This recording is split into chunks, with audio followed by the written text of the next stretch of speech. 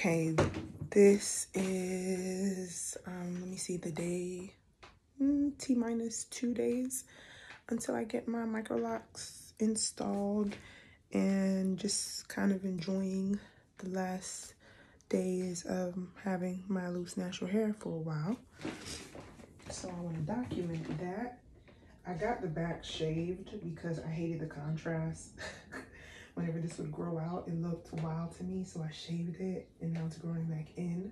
And I'm like, I probably shouldn't have shaved it because now I'm getting my micro locks installed and there's no hair back there, so I already know that that's gonna look kind of crazy. I mean, maybe the locks that are installed down here will cover this part, this section, as it kind of grows in, and I'm sure once it starts to grow in, the loctician will decide to create locks from the new growth that grows in. But until then, it's just going to be that way. But I'm excited because that means that the ones that are here are going to be shorter, and I just imagine that looking very cute when it's like up. I don't know, but I just imagine it being cute. But yes, this is my hair. The color's growing out, so I am going to be getting it touched up before having my locks done.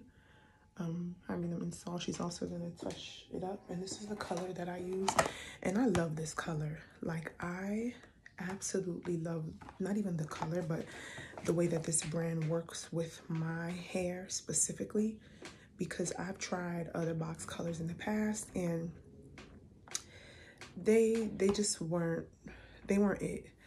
Well, that's a lie. That is a lie. I'm lying. Honey Blonde was also really, really nice. And I think that was the purple box. The purple box, the brand is not coming to my mind right now, but that was cool too, and I had a pixie cut.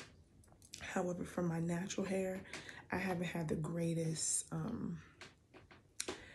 hair coloring experiences, and I would often go to professional salons to have it done. However, I find that this color just suits me well.